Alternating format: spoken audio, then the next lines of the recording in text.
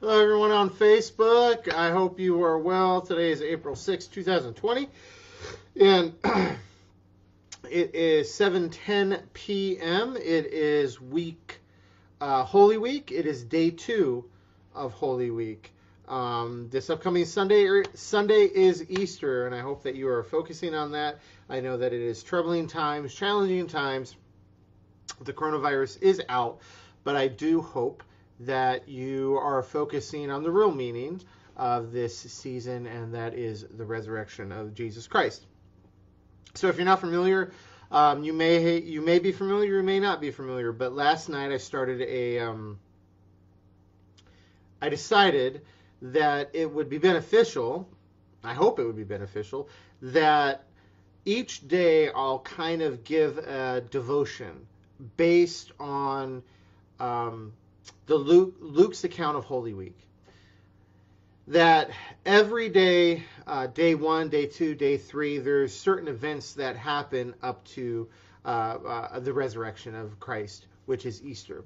So I thought it would be nice to every day give a devotion and talk about what happened on this particular day some 2,000 years ago, on Holy Week, and then give a little devotional and a little prayer. Yesterday I talked about the triumphal entry known as Palm Sunday.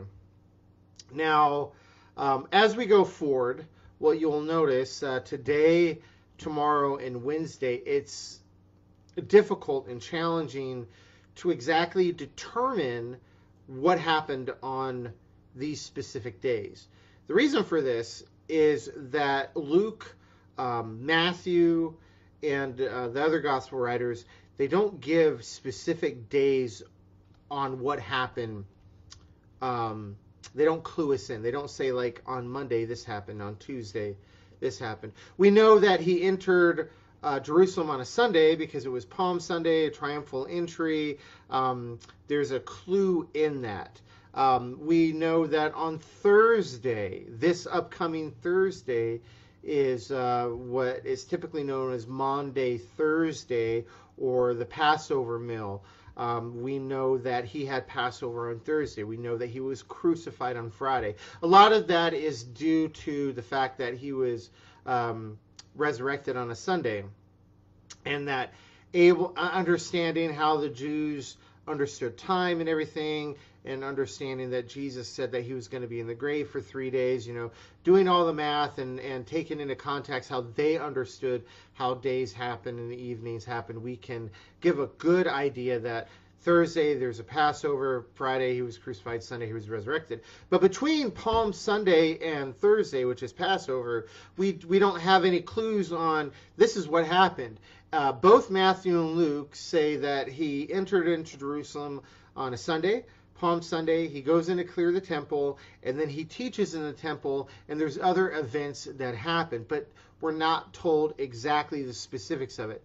So in retrospect of that, and in consideration of that, what I'm going to do for Monday and Tuesday and Wednesday is I'm going to pick certain passages from Luke chapter 20, verse 1, to the preparation of the Passover, which is chapter 22. So the next two chapters, from chapter 20 to chapter 22, because chapter 22 is when the festival of unleavened bread, or the Passover, begins. So basically between chapters 20 and chapter 22 in Luke, that encompasses all of what happened Monday to Wednesday.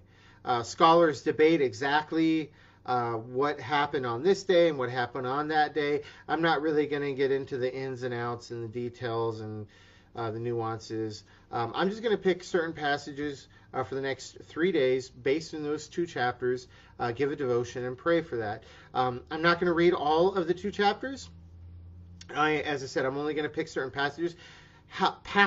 However, I welcome you, I highly encourage you, for the next 3 days, however you want to do it, divide chapters 20 to 22 in thirds.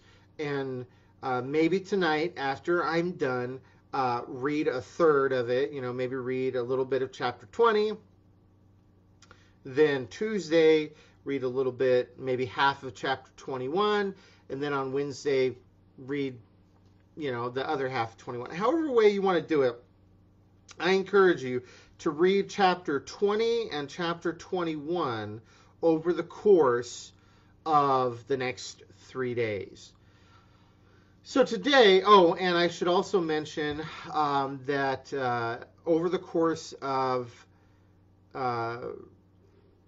Tuesday, Wednesday, and Thursday, I am going to attempt to give these devotions at about 7 o'clock, give or take 10 minutes.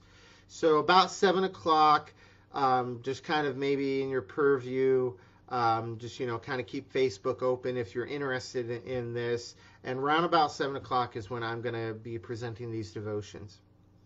So today, I've decided that I'm going to read from Luke chapter 20, verse 9 to verse 19. It's a short little passage. You may be familiar with it.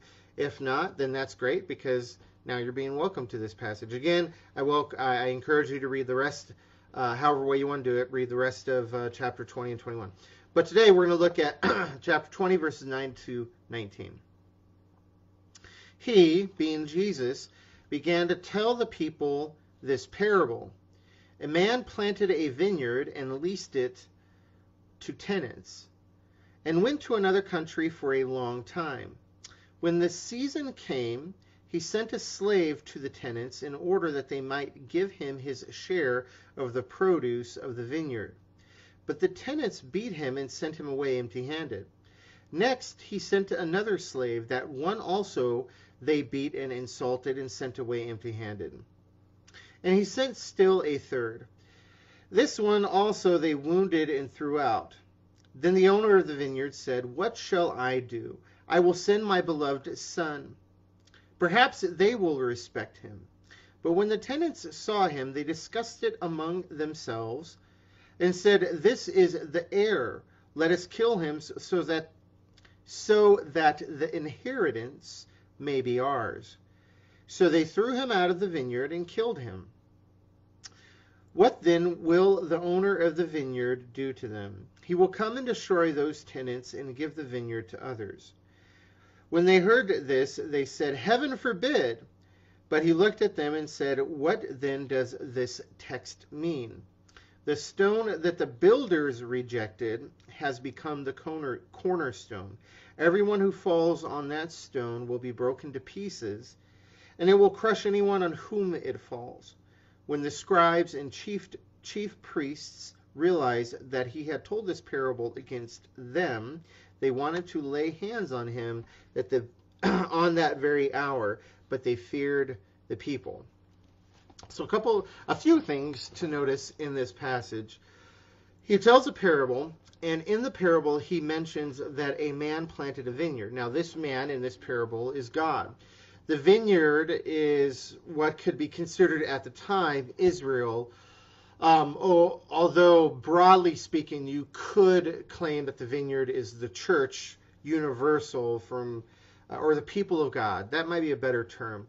The vineyard represents the people of God.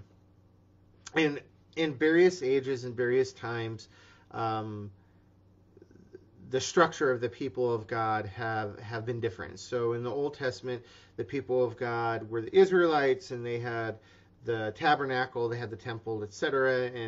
And nowadays, after Jesus came and resurrected, the people of God are everybody, including Jews and Gentiles, all who name Christ as their Lord and Savior, and they, for lack of a better term, go to church. So the vineyard represents the people of God. So God planted the people of God, made the people of God. And he leased it to the tenants. Now the tenants, broadly speaking, are what you would consider the priests, the religious elites. I'm not going to say the Pharisees or Sadducees. They didn't come until later on. But it was basically the leaders that were supposed to instruct the people of God, at this time, the Israelites. The Gentiles hadn't really been part of the picture. They had been a little bit, but for most Mostly speaking, they hadn't been. We're really talking about the Israelites here. And so these tenants are the leaders, the religious leaders that are supposed to instruct the people on who God is and what God expects of them as a people and how they ought to behave and how they ought to act as the people of God. And then it talks about how God went to another country.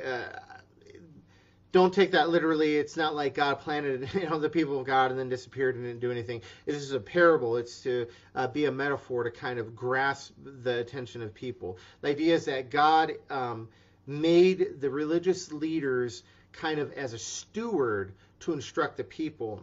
They gave them the responsibility to perform the sacrifices and instruct the people on who God is and how they ought to behave, things of that nature. Now, eventually, when the season came, we're not told when this season is. Again, it's a parable, it's a metaphor. But eventually, when the season came, he sent a slave to the tenants in order that they might give him his share of the produce of the vineyard. Over the next course of these few verses, God is the slaves that God is sending is representative of the prophets.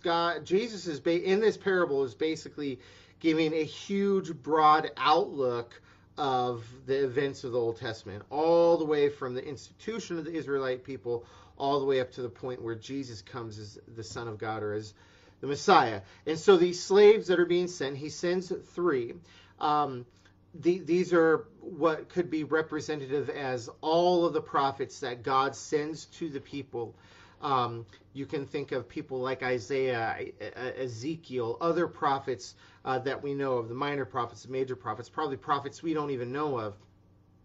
These slaves represent the prophetic voice that God was sending to Israel. And if you know your Bible, and if you don't, that's fine. Read all of the Old Testament, Kings and Chronicles and things of that nature. And what you find is that over time, the Israelites began to engage in idolatry and began to engage in wicked behavior. And God sends prophets to them, trying to instruct them to get their act together, to worship God alone and behave in the way that God wants them to behave. What we notice in this passage, however, is that the tenants, remember the tenants are the stewards, the religious leaders of the time, again, broadly speaking, representative of them. They're upset at the prophets. What do they do to the prophets? Well, they kill the prophets. They persecute the prophets. They beat up the prophets. And we see this in the Old Testament. I think of Jeremiah. Jeremiah is a great example of a prophet being persecuted continuously for the prophetic voice and the prophecies that he gives. So if you read all throughout the Old Testament, prophets from Isaiah all the way onward, many of them are being persecuted for basically telling the people and telling the religious leaders and the religious elites and the stewards that ought to be instructing the people and doing what they're supposed to be doing. These prophets doing that are being persecuted for that message. Now, so they, the prophetic voice, the prophets are being persecuted. Then he tells the parable, halfway into the parable, he says, "What shall I do? I will send my beloved son. Perhaps they will respect him." Well, the beloved son, obviously, from understanding Scripture, you probably understand this is Jesus Christ. He is the Messiah. God sends Jesus. Okay, all the other prophets, they didn't listen to the prophets. Surely they will listen to the Son of God. Surely they will listen to the Messiah. Now, in this time, in this age, this was a big deal. If you had an owner send one of his children as essentially an ambassador to voice what the father, what the owner wants, in that day and age, you gave the same amount of respect to the son as you would the father, because the son, although may not be the father, represents the father fully, completely, has full authority. And you really could argue that the slaves being sent, all those slaves, if they come bearing the signet or the symbol or the sign of the father, they carry the weight of authority. So already the tenants, these people that own this vineyard, quote unquote, or already would have been viewed as disrespectful, rude, betraying, very not in a good light, because they are persecuting and beating up the slaves, those who come bearing the authority of the owner. Well, as I said, the slaves represent the prophets, and the owner is God. Well, now we get into the son. So the prophets or the slaves, they're not going to listen to them. The tenants don't listen to them. So the owner, or God, sends the son. And we're told that the tenants do not want to listen to what the son has to say. In fact, they want to take the inheritance for for themselves. Another way of understanding it is that they want the vineyard. They want the vineyard. They don't believe, for whatever reason, that the owner should operate or own the vineyard. They want the vineyard. They want control, and they want power over the vineyard. And so that's why when the son comes in this parable, they decide to take up arms against him, to kill him. Now, in this parable, the Son of God represents Jesus. And later on, as we are told, the chief priests and the scribes, they realize that this parable is against them. That makes sense because at this time, Jesus is talking. Jesus is present. Jesus exists among them as the Son of God, as the Messiah. So the tenets during his time would have been the Pharisees, the scribes, the Sadducees, the religious elites, the religious leaders of the time. So that parable, that section where it says the tenants wanted to kill the Son of God, he's directly talking about the chief priests, the Pharisees and Sadducees. And we see that all throughout the Gospels, that Matthew, Mark, Luke, and John paint the religious leaders, the Sadducees, the Pharisees, the elites of the time, as those who want power, those who want control. They want the power and control to dictate the temple and dictate what happens in Jerusalem. They don't want to give that control or power up to Jesus, up to the Messiah, or even to God. And that's what stirs them on to jealousy. That's what stirs them on toward acting against Jesus. And if you read these next two chapters, and as we will look at over the next couple days, Jesus isn't afraid to confront that. And because of that, they then start to plot against Jesus, because they realize that the people and the time start to follow Jesus. They're losing their grip of power. They're losing their grip of control. And they get to a point where they say, the only way we can really get control and power back is to kill Jesus. We have to get rid of this man, because if we don't get rid of this man, we will lose control and power. So that upsets them. And then Jesus mentions the stone that the builders rejected, the stone being Jesus, the builders being the religious elites. They reject Jesus. And Jesus now becomes the cornerstone. The cornerstone of what? Well, he's the cornerstone of the people of God, the church. Now we get into the section later on after telling this parable. Everyone who falls on that stone will be broken to pieces, and it will crush anyone on whom it falls. The idea here is that in a roundabout way, Jesus is saying, if you try to attack this stone, you will be crushed. You will be destroyed. It will not go good for you. And so in a roundabout way, Jesus is kind of saying to the Pharisees, the Sadducees, the religious elites, if you try to kill me, if you try to destroy me, if you try to destroy this stone, it will backfire, and you will be crushed. And we understand, in hindsight, history-wise, that that's exactly what happens, that they do lose control, they do lose power, and the people of God then are changed into a different direction. So that is the overall, this is part of what happens sometime between Monday and Wednesday. Now, how can we appropriate that and apply that into our own lives? Well, God has given each one of us stewardship over something. Perhaps you are a parent. God has given you stewardship over your children. Perhaps you're a pastor like myself. God has given you some type of stewardship over a congregation. Perhaps you are an employer. God has given you stewardship of those who work under you.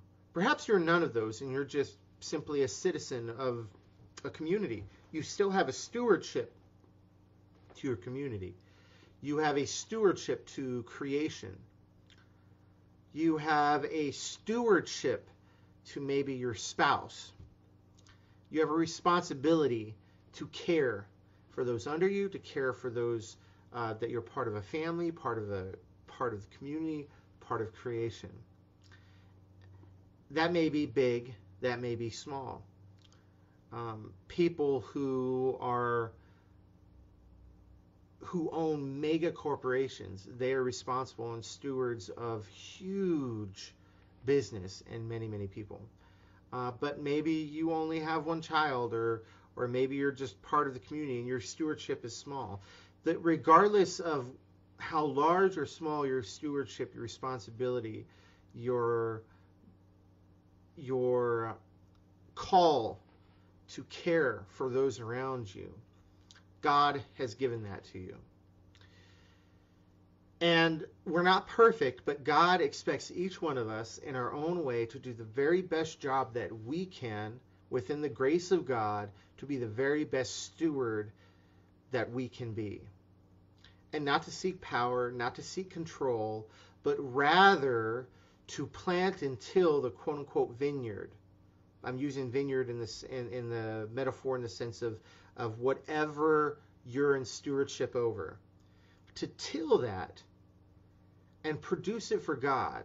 Producing meaning to give, to till it in such a way that brings God glory, and till it in such a way that is redemptive, that is beneficial for the actual vineyard. So whatever responsibility God has given you, whatever vineyard God has given you, God wants you, wants me, wants us to do it in such a way that he gets the glory for it, and that benefits the people around us, or the creation around us, whatever that vineyard is. I'm not saying that God's wrath or punishment is going to come down upon us, because I don't think necessarily we can appropriate and apply that necessarily, but I do believe that we can appropriate and apply the general principle, the general idea that God expects us to till the vineyard that God has given us, and that we will be held accountable for how well we till that vineyard. So I hope that blesses you this day to some degree. And I would say, one, remember that we're not perfect. Don't try to till the vineyard in your own power, because the only way we can truly till that vineyard is through the power, the empowerment and grace of God. Again, I hope that encourages you today. Tomorrow we are going to look at another passage in these two chapters that happen between this time span between Monday and Wednesday. It'll happen around 7 o'clock-ish. And so I hope that God keeps you well, keeps you safe, draws you closer together, that you are growing closer together as a family during this time, and that your faith is growing during this time as well. I'm going to go ahead and say a quick prayer, and then I'm going to end. God, thank you for this time. We lift your name on high. Worthy is your name. Worthy are you. No matter what happens on earth, you are worthy to be praised. And we know that we have our own vineyards you have given us. And it's not our vineyard, it's your vineyard. And you have asked us to be the very best steward that we can, not out of our own power, but by the grace of God through your empowerment. And we ask you, God, to empower us, to bring us grace, to live in us, that we might till the vineyard you have given us, whatever that be, in such a way that your name is glorified, and in such a way that is redemptive and beneficial for the vineyard. We thank you and we love you. Please be with us this day. Keep us safe. Help us to grow closer to you in this time, and closer to one another, our neighbors, our family in this time. Again, we love you. We thank you. And your name is worthy to be praised. In Jesus' name, amen. God bless everyone. I hope you are well, and I will catch you tomorrow, Lord willing. God bless.